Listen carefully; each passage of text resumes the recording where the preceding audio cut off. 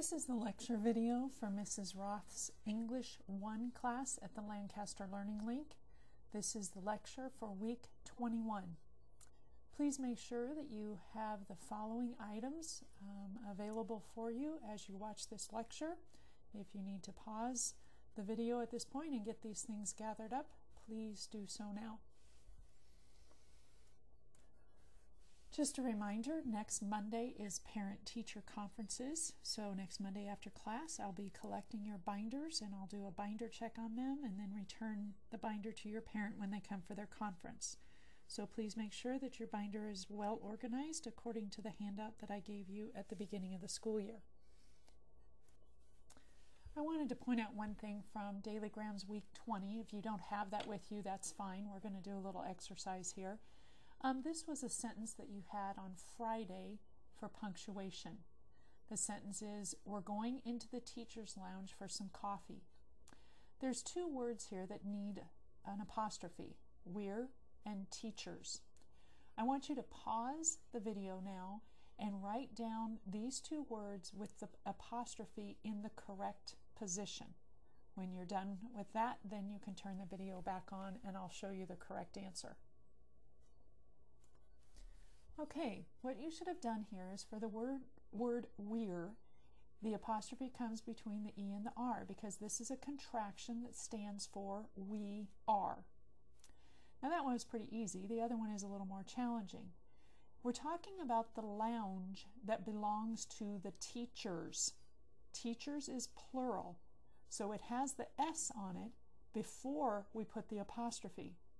So the apostrophe will come after the S because first we form the plural of the word, which in this case includes the S, and then we either add just an apostrophe or an apostrophe S. Okay, if you haven't completed the quiz yet that I emailed to you, now is the time to do that. So pause the video and complete your quiz and email that back to me. Okay, let's go on to the words of the week for this week. Our words are past and past.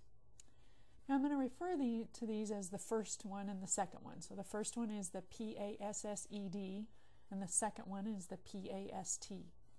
You'll notice that the first past is only a verb. It's always a verb. The other one is never a verb, but it can be a noun or an adjective or a preposition. So what you have to remember about these two words to distinguish which one is which is whether or not it's a verb. Now the first one, P-A-S-S-E-D, is a verb, which means the past tense of to pass. Like he passed the ball to me,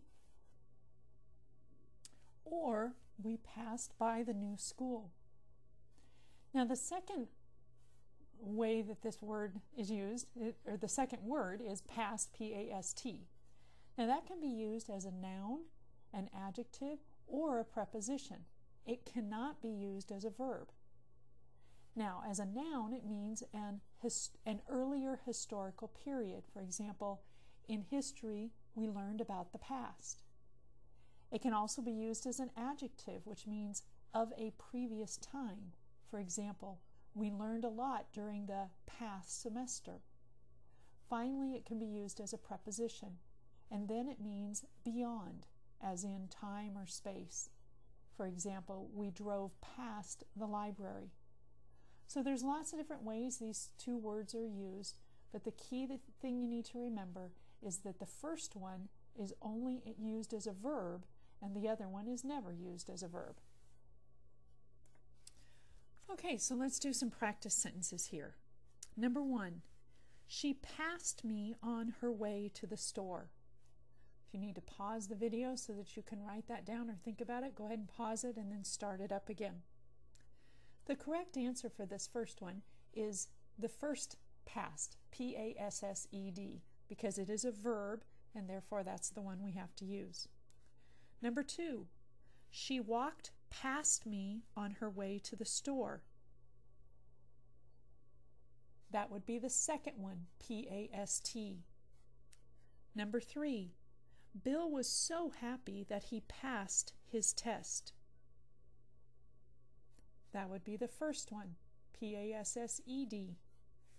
Number 4, that verb should be in the past tense. That would be the second one, P-A-S-T. Okay, this one has 2. She went past the intersection at about 6:30. Both of those would be the second one, P-A-S-T. Number 6, when we offered him dessert, he passed. That would be the first one, P-A-S-S-E-D. Number 7, he passed the ball to the other player. Again, that would be the first one. Number 8, his payment on his new car was past due. This time, that would be the second one. And this last one has 3. During the past year, I have always passed that sign when I drove past my church.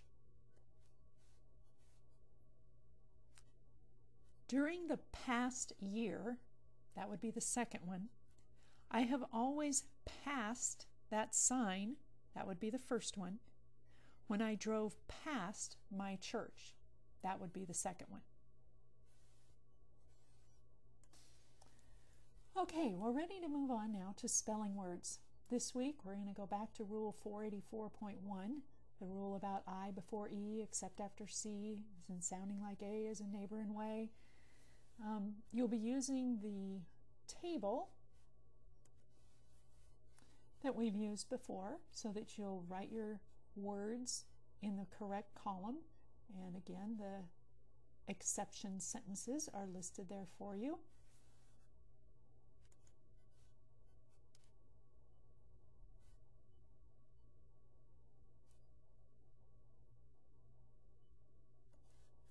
Here are your spelling words this week. Neither, perceive, piece, receipt, received, retrieve, shriek, siege, slay, and species. Okay, open your grammar book to page 36. Remember last time we finished up commas.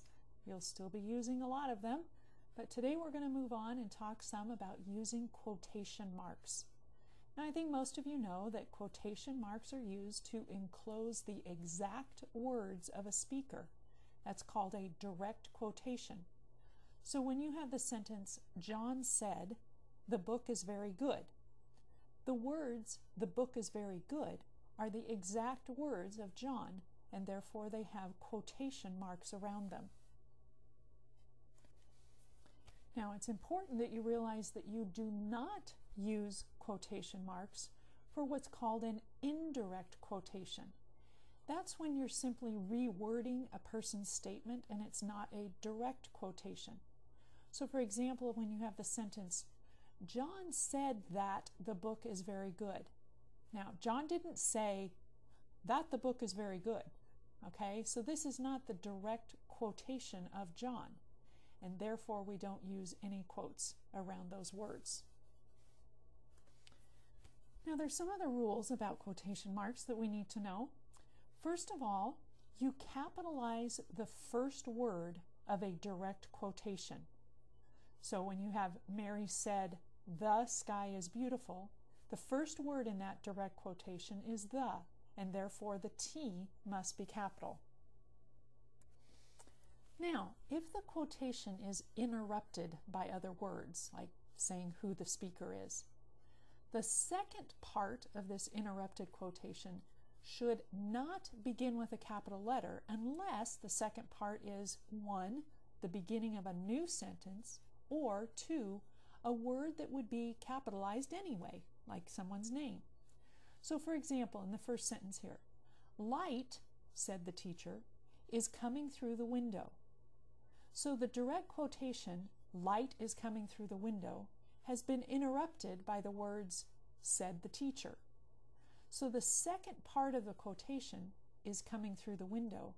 That first word is not capitalized.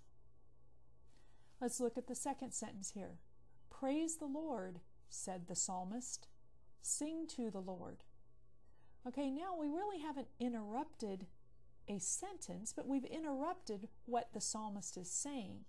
But this time the second part of the quotation is a new sentence, and we know that because there's a period right after psalmist.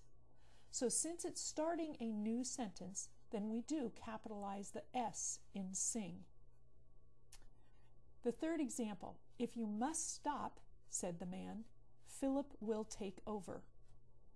Again, we've interrupted it with the word said the man, but this time the second part is beginning with someone's name, Philip, and that is always capitalized anyway, so it would be capitalized here.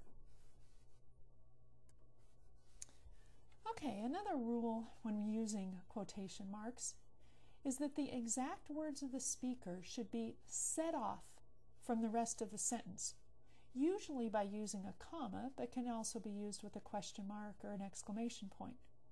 So we have this quotation, light is coming through the window, but then we have that interrupted by said the speaker. But notice that the exact words are set off from the rest of the sentence by a comma. There's a comma after light, and there's a comma after teacher. You need both of those commas there to set it off from the rest of the sentence. In the next one, if you must stop, said the man, Philip will take over. Again, there's a comma after stop and another comma after man. Still have some more things we need to discuss. Lots of things, additional rules with quotation marks, huh? The next thing says that commas and periods always go inside the closing quotation marks. So we have the quotation marks around light, and we have that comma there that's separating it from the rest of the sentence. But that comma always goes inside the quotation marks. Then at the end we have is coming through the window, and there's a period. Notice that that period comes before the quotation marks. Commas and periods always go inside the closing quotation marks. We see that in the next sentence as well, that the comma after stop and the period after over come before the quotation mark. When you're doing dailygrams, you're going to need to distinguish that. If you just write your quotation marks and right underneath it is a comma or a period, I'll have to take off for that because you have to make it clear that the comma comes before the quotation marks the same way that the period does too. Okay, now we'll talk about colons and semicolons, and they're just the opposite.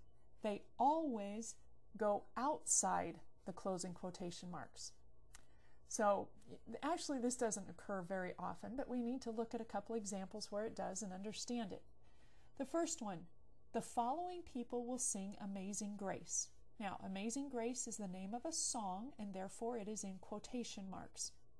But when we make a list like this, we use a colon before we list the people, Sam, Julie, and Chris. But notice that that colon is outside that ending quotation mark after Grace.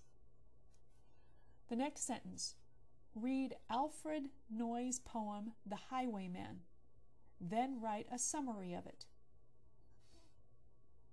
In this case, the poem, The Highwayman, has quotation marks around it because that's how we note the title of a poem.